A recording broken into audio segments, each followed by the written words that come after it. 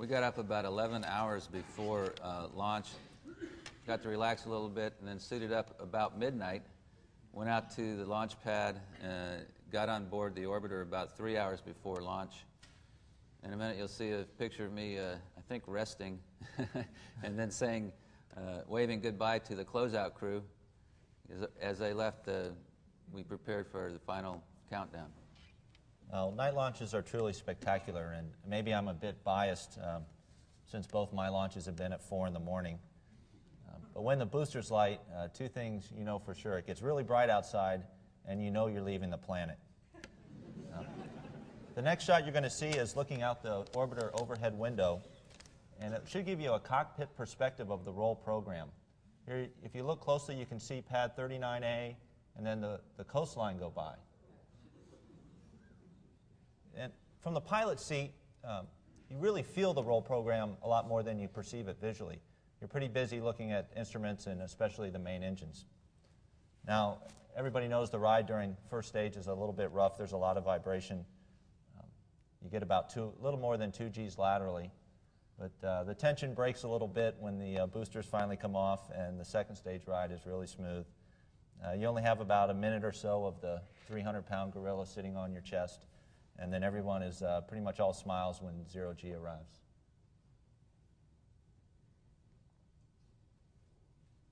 Here you can see the payload bay doors opening after we've gotten to orbit. In the very far background, you can see the Space Hab double module where we had a lot of our logistics to transfer to Mir.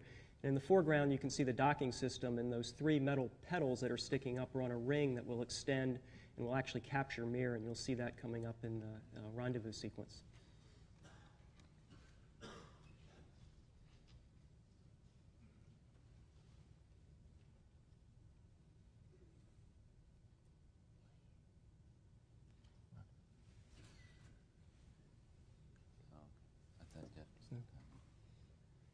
Jeff, you want to say anything about the orbiter docking system?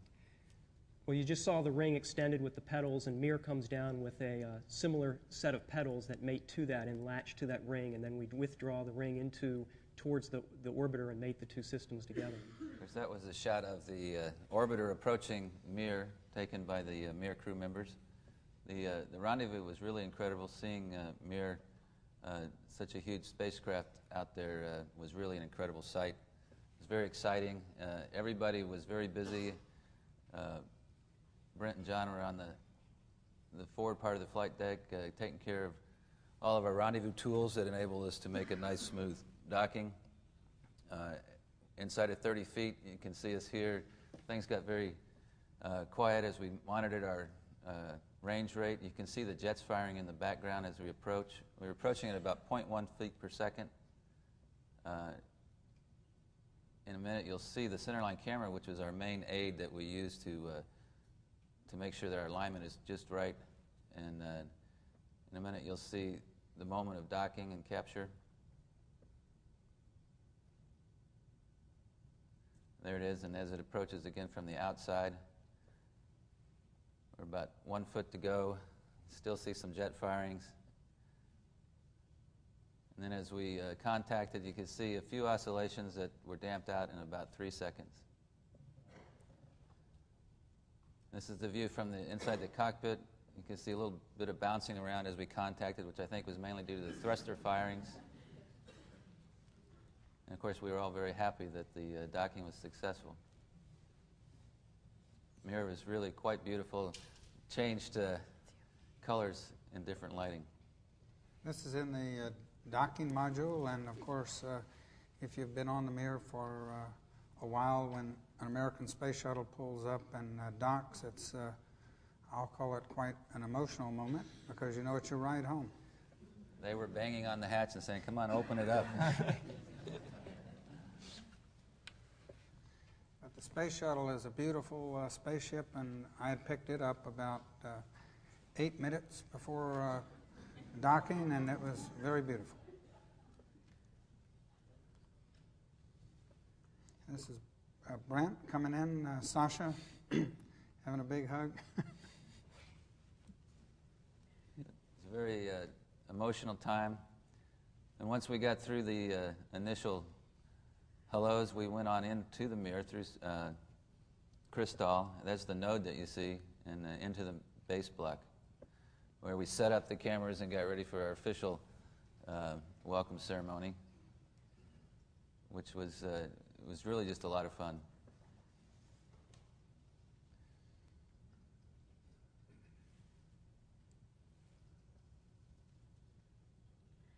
Meanwhile, back in the hab, we started with the transfer procedure. Now, everything that was nice and tidy were these white bags that were in those gold bags that were in all the walls and the racks on the side. We take gravity for granted in most everything we do, and when the time comes to take a 60-pound bag in a bag and take it out of that bag, things got a little bit tough. You see I'm wearing work gloves there. And then the bags went with all the crew back into the Mir. Of course, as Marsha said, all of the bags that were in the hab had to go over to Mir, and it's kind of a long way. And I'm just showing you here in a tour. That's Jeff leading the way through the various tunnels that get you over to Mir. And so we're going into the tunnel adapter, and in just a minute you'll see a change of orientation, and there are lots of changes of orientation as you go from one spaceship to another. Straight forward there is the hab. Now we're turning the corner up into the orbiter docking system that meets with the Mir docking system on the way to Crystal. And you can see Jeff doing a little bit of porpoising around. You can see bags of water that we're temporarily stowing in the docking adapter, and now we're going into the Crystal module. And there really is no up or down. It may look as if we're going sideways to you, or some of you may think you're going up, some of you down. Once you're in microgravity and floating, it's all the same, and all the up or down is created by your brain. In Mir, there are some cues. There's a bungee cord that helps to orient you to translate through the various modules. In this case, we're going through Crystal. In some places, it gets kind of tight. Those are air ducts that carry fresh air to and from various parts of Mir. And all along the walls are stowage areas. The Mir has been up there for a long time, over a decade, and you never want to throw something away because you never know when you might need it. And we're still in Crystal. We haven't even gotten to the central node yet. We're still just going the way that we went many, many times with all of the bags with the transfer items that we had. And Jeff is just about to the node in that picture. They just haven't had someone like me up there to clean, is why it's got all that stuff. Meanwhile, back in the hab, we're still pulling bags out of bags. We came up with a plan that said we took all of the bags in the hab and took them to the Mir, and then we picked up all the bags that were in another module in the Mir and brought them all back and put them away. And it looked a little bit chaotic, and it was for a while, keeping track of all the bags. Meanwhile, while more bags are coming out, we continue the tour. We're in the central node now, and this is the way to Perota, which is where we took all of those bags. The cosmonauts and John had a great plan where they had emptied out the Perota module, so all of the things we brought up went straight into this module, and you can see that gyrodyne that you saw in the earlier picture. And as soon as we get another change of orientation, to the left is actually the floor, and you can see that there are many, many bags stacked up.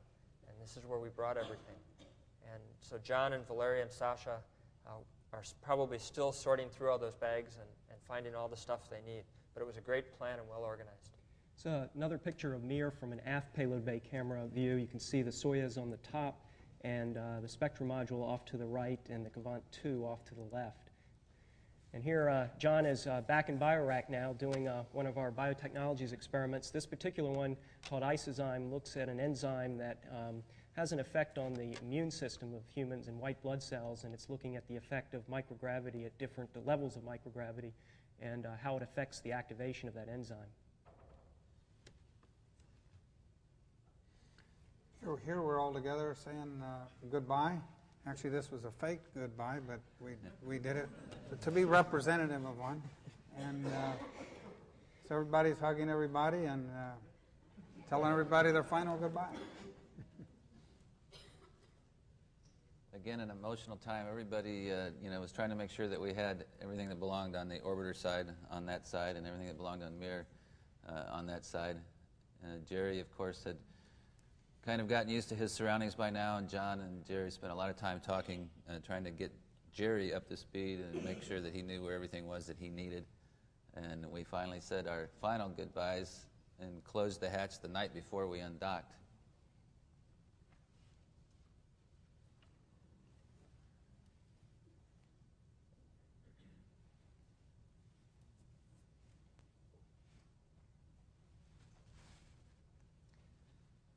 Jeff is the person who actually initiated the undocking with a push button on the docking system control panel. And after the hooks opened up, there were 2 springs, which exerted about 700 pounds of force, and those springs did the initial separation of the 2 spacecraft.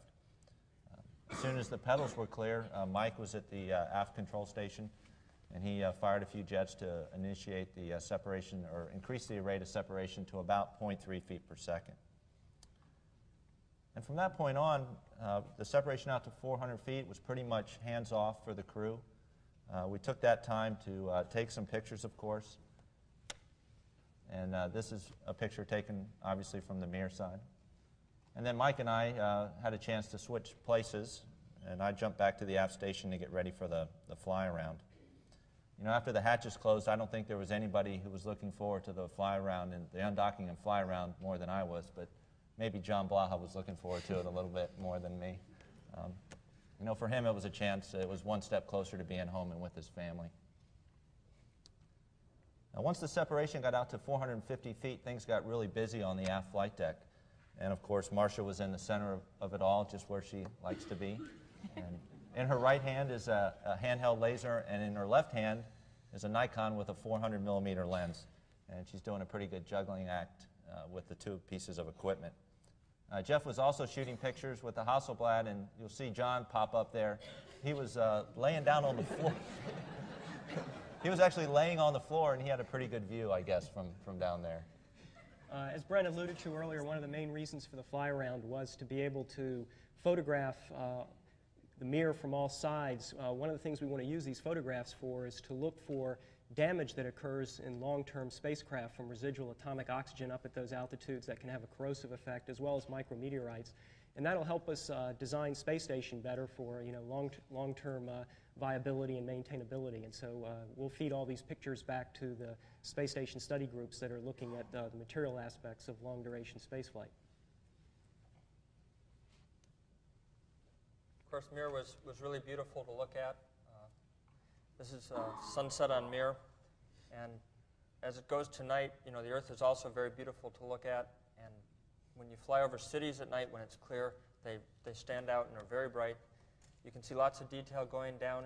At the bottom is the Earth limb. You can see thunderstorms from the lightning.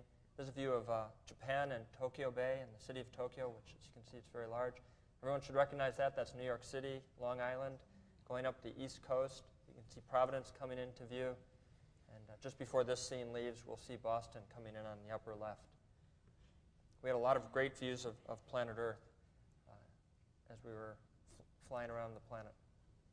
This is a shot of my favorite place, California. It's where I'm from. We're coasting in over Northern California. You can see the Central Valley, and on the right side, the Sierra Nevada is starting to come in. See a lake at the very top, which is the Pyramid Lake. And you'll start to see another lake in the middle of the Sierras there. The dark spot is Lake Tahoe. We'll pick up another lake, Walker Lake in Nevada, coming in from the right. And then the right center is Mono Lake, just to the east of Yosemite National Park in the Sierra Nevada mountains. Just a great pass over California. This was towards the end of the mission. This is a shot of Florida coming down from Tampa, St. Pete, looking to the east. You can see that Florida is completely clear, and the clouds are just kind of hugging the coastline on the east coast. Going by Lake Okeechobee in the center, coming up to the center now, and at the very bottom, the Keys, the Florida Keys. Well, right after the undocking, we rebuilt TVIS. Here you can see Marsha and I working on putting the boxes together on the vibration isolation system, and Brent is in the background working on the power IFM to get some power to TVIS. And here we're putting it in its frame, getting ready to run, and the initial results look very promising with less than a pound of force going into the surrounding structure. And John will tell you how it was to run on it. I had the opportunity to run on it, and I had been running on treadmills on Mir for about 4 months, and this felt very normal for me, and I had a good 40-minute workout there on the treadmill. And the rest of us exercised in other fashions. We are trained professionals. Do not try this at home. And just in case you wonder what it looks like from our point of view.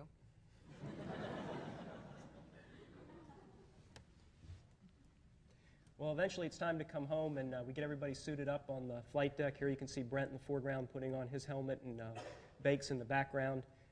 Shortly after we do our burn to slow us down so that we start falling towards the Earth, we hit the Earth's atmosphere, and the friction causes this plasma around the vehicle, and you can see some of those flashes coming in through the overhead windows and through the commander's window on the far side there.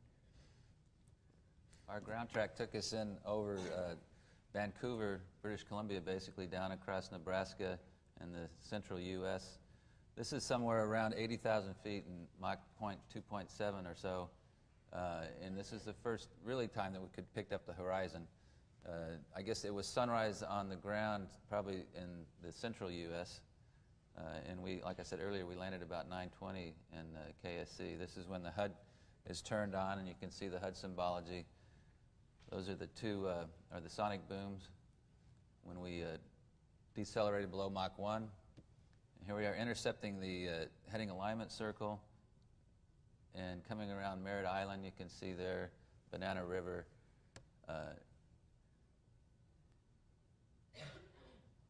Like I said earlier, the orbiter is just a fantastic flying machine. It handles very nicely, and the weather was just perfect. Everything, all the conditions were great to help us out with the landing. For those of you that aren't familiar with HUDs, you've been looking at the HUD symbology. Was taken with a camera mounted in the pilot's HUD.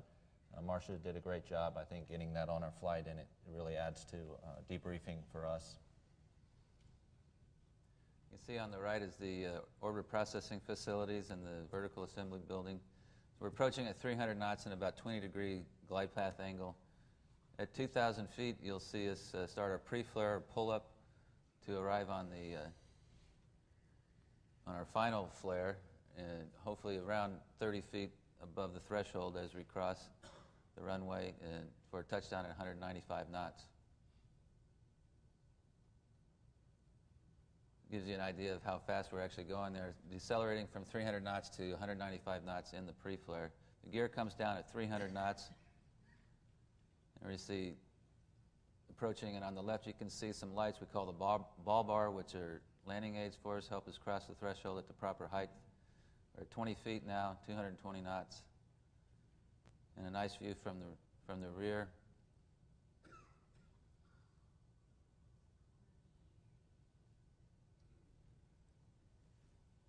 Followed by the drag chute, and then lowering the nose to the runway. And then we started braking about 80 knots and got rid of the chute at about 60 knots and came to a stop about 2,500 feet from the other end of the runway, which ended our mission, I guess, 10 days and almost just under 5 hours, I guess.